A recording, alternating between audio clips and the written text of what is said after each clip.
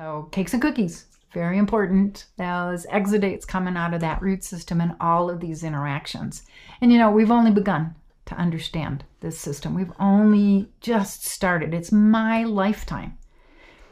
So we have lots more to learn. All right, so that was Dr. Elaine Ingham. That was an excerpt. And now I want to show you some other sources of information. This is the Rhizosphere. This is the second edition. It's really, really useful.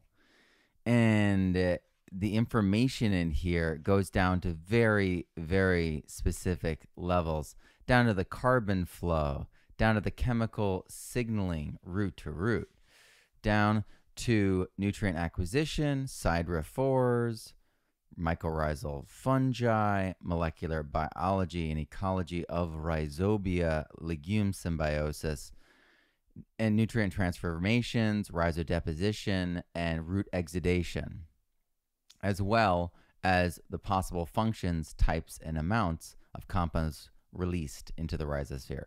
So this is an incredibly powerful resource. And so this is the specifics of what Dr. Elaine Ingham is talking about.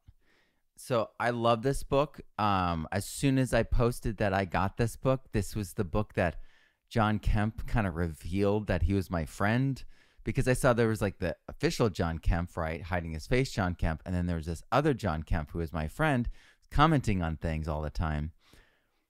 But I didn't realize that that was that John Kemp. And later on, like I've talked about, I found another John Kemp. So heightens the confusion. But this was one of those books that was so critical for my understanding of complexity. So let's go into some of the highlights here, and I'll read some of the things that I learned. Just on like page 1 of this, at the bottom, one gets the impression that each and every compound released has a specific role or function, like Dr. Elaine Ingham talks about. But the reality is that very few proposed effects are established. Some are feasible, and some, probably the majority, must remain speculative and unproven. From the time this chapter was completed in 1999, nothing seems to have changed in the sense that there is no shortage of enthusiastic speculative reviews or of fanciful titles. So we have to hem the generalizations with the realities that Elaine Ingham herself mentions. If there are millions of different exudates and they go beyond sugars, as she mentions too, then understanding them all is going to take time and research and funding. And so it's not surprising that these university studies have been able to uncover a lot more of this information for us, which is just incredibly lucky. And so we get to see Elaine Ingham's theories play out.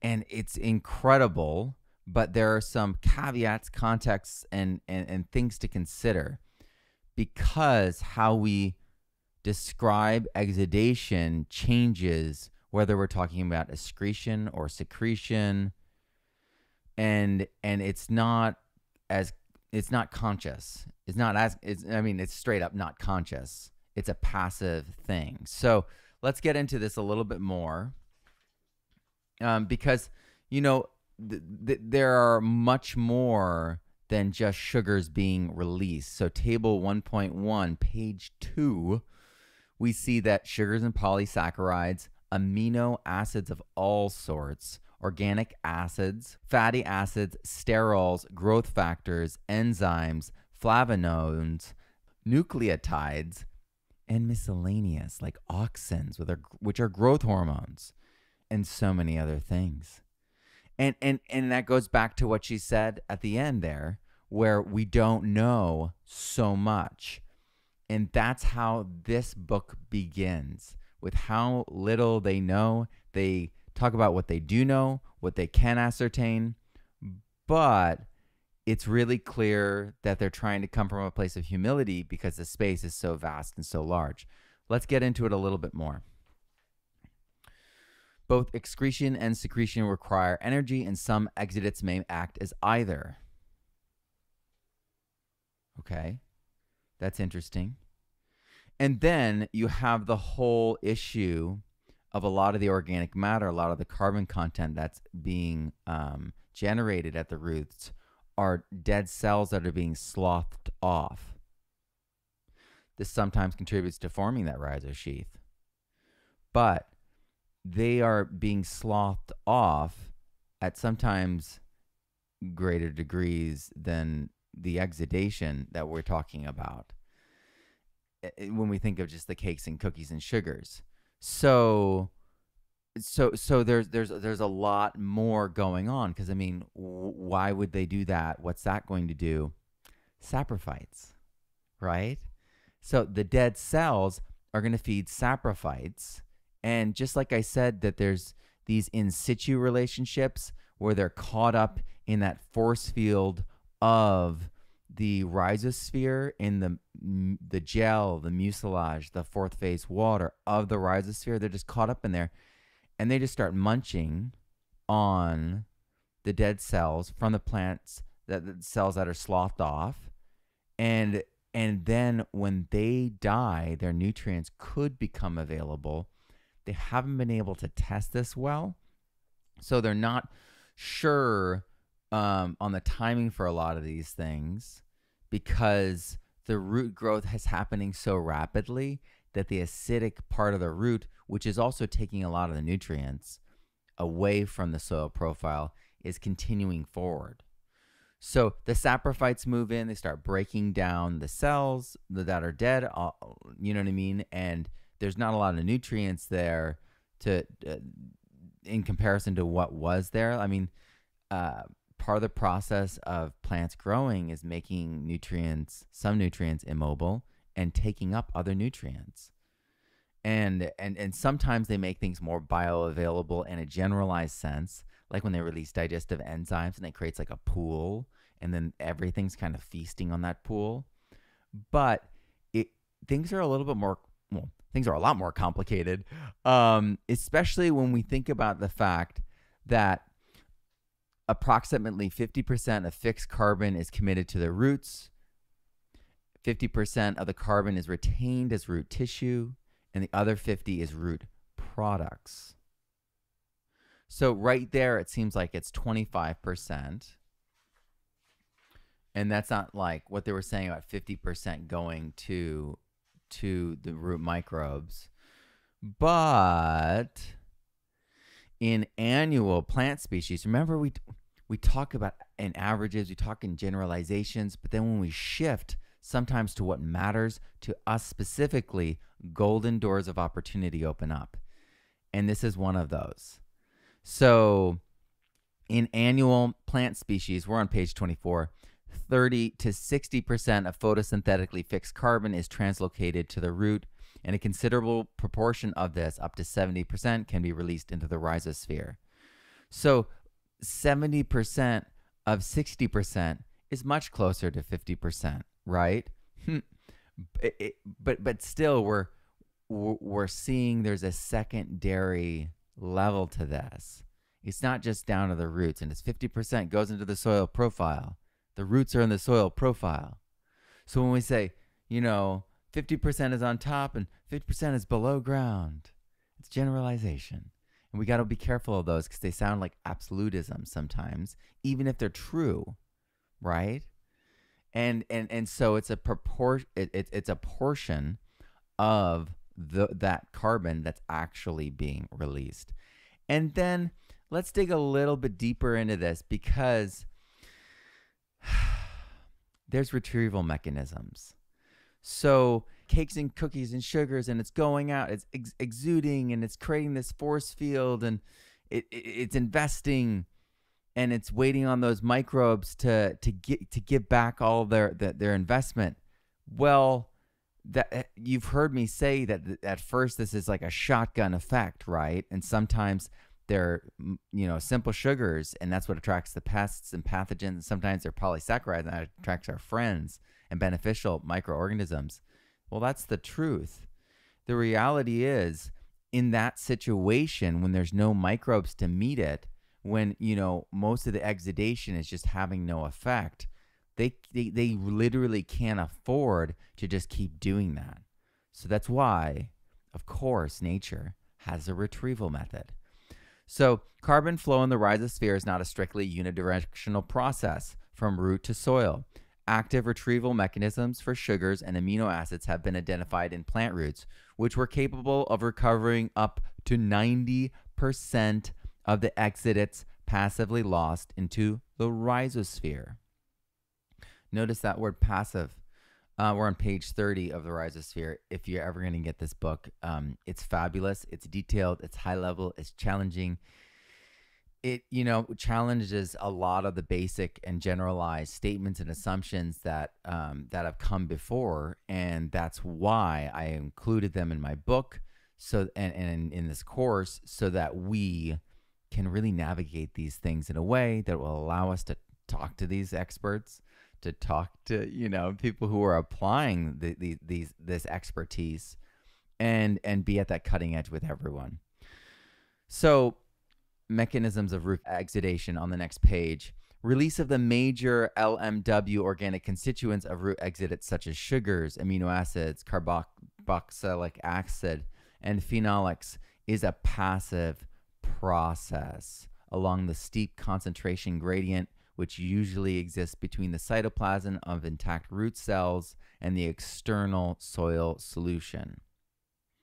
So this is like coming out of the cells themselves. This is an incredible thing that's happening here, but it's passive. So they are emanating this energy, whether it's protons, sometimes hydroxides, right? They're emanating these things. And remember, the fourth phase water helps it to do that, and it's 360 degrees. It's in all directions. It's an amazing process, but it's more complicated than just cakes and cookies and sugars. But that was a great metaphor to begin with, to get people thinking about this. We don't need to try to extend too far. Sometimes we go too far with metaphors and talking about cakes and different things, and the reality is much more complicated, right? So they have a hard time telling sometimes some of these exudates from some of these organic cells that are being released, and some of these other things. Is it a secretion, purposely being released? Is it an excretion? It's just coming out because they can't help it? Is it a little bit of both? Right? Because exudates can be both. So it's really fascinating to delve into this, to analyze it, to see how slippery some of these definitions are, how the scientists themselves are struggling with it, how there is this call for caution around making too generalized statements, or taking those generalized statements as absolutisms within the soil science community, which I am part of and I want to represent properly.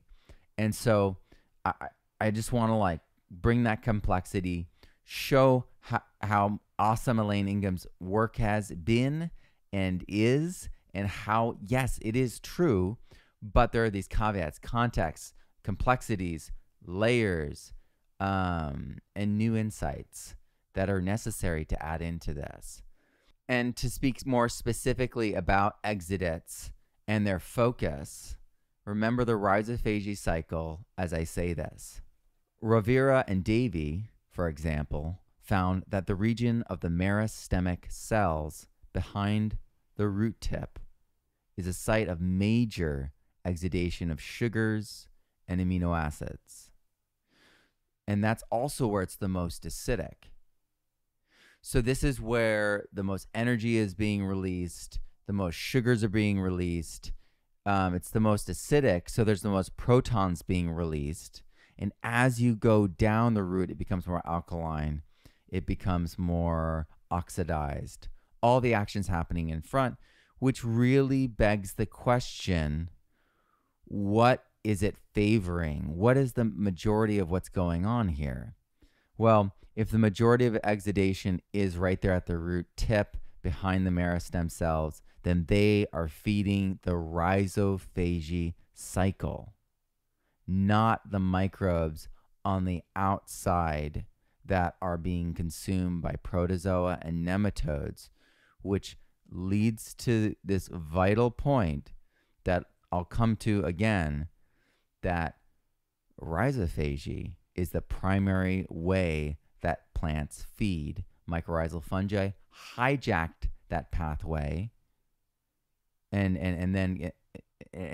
did its thing, but the plant relies upon rhizophagy first and primarily. And the soil food web is a pathway. It's just one of the pathways. We'll get into more specifics, and we'll get into all the pathways now. Soil is the linchpin to life, to civilization, to health. If we want a healthy future, to fight environmental collapse, to live regeneratively and ethically, and to experience a life of abundance and freedom, we want healthy and abundant soil everywhere. But that means we need to relearn old ways and learn some new ways to build, cycle, and partner with soil and soil life. We can change the world radically, but it's up to us. We have to make those choices. We have to partner with soil and soil life. It takes our participation and support. Will you join us? Regenerative Soil, the full program, we're going to dive deep. We're going to be looking commercial, we're going to be looking DIY, we're going to be going garden, we're going to be going farm scale. We're going to cover it all. We want to serve everyone at all levels, and we want to create that fluency, micro to macro, so that we can spread the regeneration of our soil, our ecosystems, all our systems, all across the world. You can do this. You can regenerate soil, because regenerative soil is the linchpin for life. It's the linchpin for all systems, all of our civilization. Everything is running on this. Everything is based on this. Everything is relying upon this. Check out the link down below. Sign up and join us in Regenerative Soil, the full online course. You're not going to want to miss it.